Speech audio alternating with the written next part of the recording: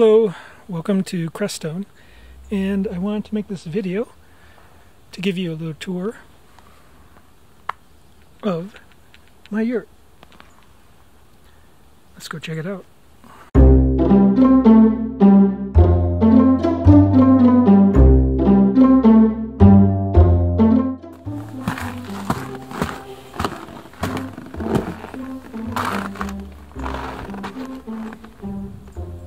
Welcome.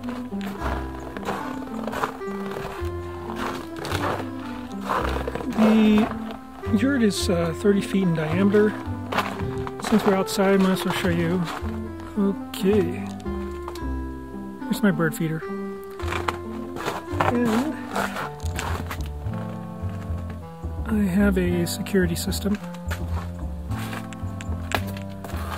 as well as a couple antennas for my MiFi. Go around the outside first.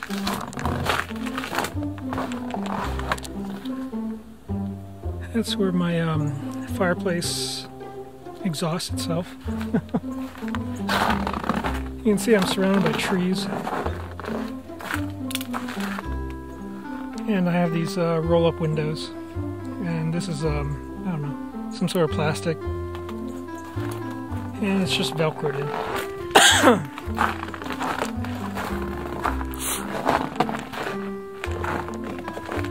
I have two doors, and I also put up a some motion lights on either side that turn on at night when they see motion. So, and I installed these guys.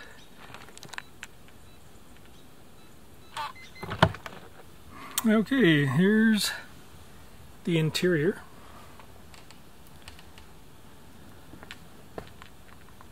I have umbrellas hanging upside down all over the place. Some of my storage. I have a painting hanging off the ceiling. Here's my bed. I have this a skylight with this handle that I can turn to open and close the dome. That allows fresh air in. I have this kitchen island that I got at IKEA. Propane stove, and right now I have one of those kettles that they use for beer making, and eventually what I'm going to do is put a shelf on this side, and then I can raise it up and use a gravity-fed hot water when I need it. I also put in this sink. It just goes to a bucket right now for gray water.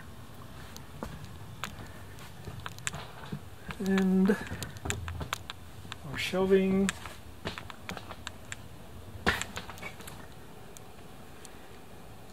This is my solar setup. This is an MPPT solar unit, and this is a 24 volt system. It combines an inverter. Well, let's see. Yeah, sine wave inverter.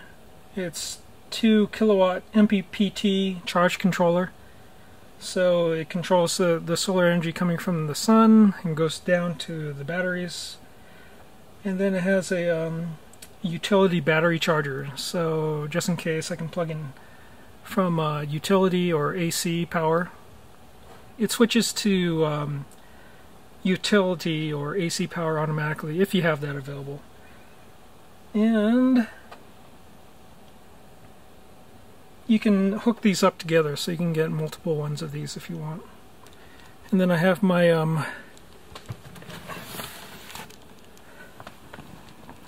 Battleborn batteries. So I have I have four 24 volt batteries that add up to 4.8 kilowatts, something like that. Okay. This is a view of the front door that we walked in.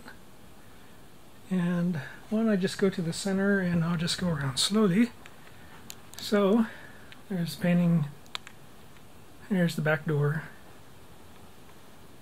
You know, in my bed. Storage, big mirror. Can you see me? Can you see me there? I have a compost toilet in the tent, the potty tent. Let's see here.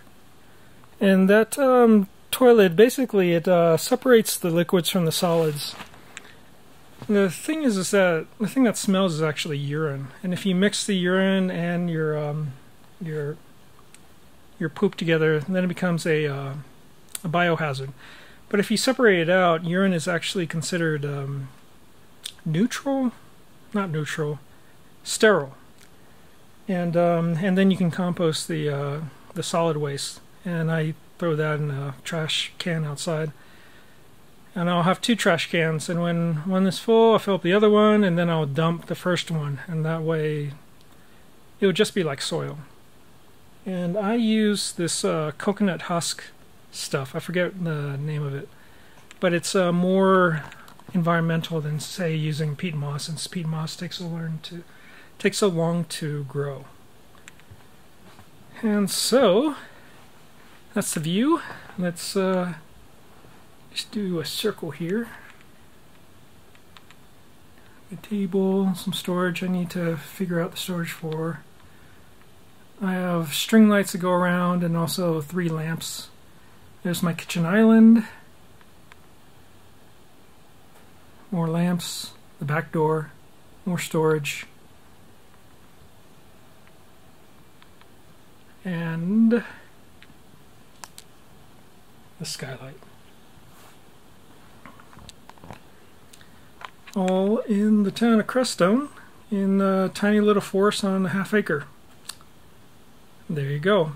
I'm sure I'll make a follow-up for this, since I still have additional plans. Oh wait, let's go look at the solar panels. Alright, let's see how far do I have to go out here. So on the roof you'll see some 160 volt solar panels, and there's 8 of them on the roof. I attached them up there with this 3M industrial Velcro sort of stuff. They don't use the word Velcro because that's a trademark, but it's similar to Velcro.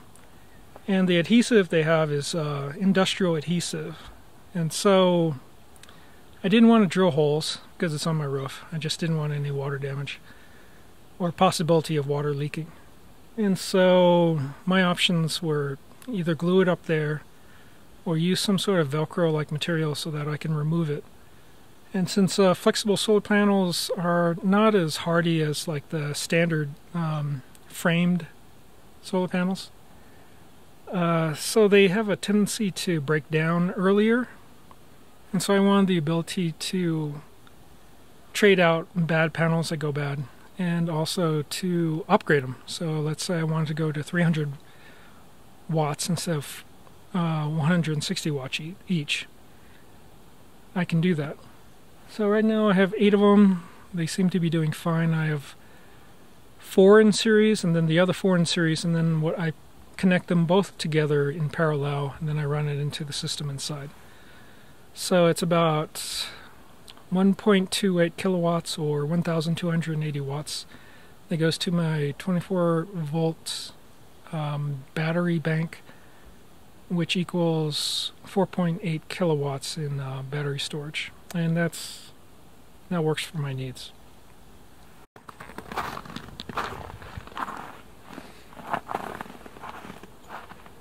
Okay, so here are my propane tanks. I have 2 100-pound tanks that hold about, I think it's 23 gallons. And when one is empty, then what I do is I lift this one over to this side, connect it, and then I take the empty one, which I'm about to do. This one's empty. And then I take it over to Ace Hardware and I get it filled up. And it's about $108 if it's totally empty and I'm filling it up, the full 28 gallons, or 23 gallons. Actually, I think it's 28 gallons. I have to check my receipt. Anyway, The Yurt is on a deck, and so I have all this space underneath. I'm thinking about putting storage, like putting in walls, maybe connecting it in between the pylons. That's one idea, but I also have to add some additional insulation underneath because I have a lot of cold that's coming up through the flooring. So this is my view. It's my neighbor's house next door. I'm surrounded by pinyon. I think there's spruce somewhere around here. And I have also the king of trees, the ponderosas. That's like 3 stories tall. Oh yeah, there's another one right there. I have a slight view of the mountains. They're a little bit bright in the viewfinder. But mostly I'm just surrounded by trees. I'm thinking about putting a platform up so I can see above them into the valley. But it's kind of nice being surrounded by trees. It gives me some isolation. Not isolation, it gives me some privacy. And isolation too, I guess. Plenty of birds come by. Deer. I came a little late for bears. I think they were in hibernation by now. And yeah, there I am. So that's the tour. I'm sure I'll be making an update since I'm continually trying to upgrade this place. I hope you enjoyed it. And I'll see you next time.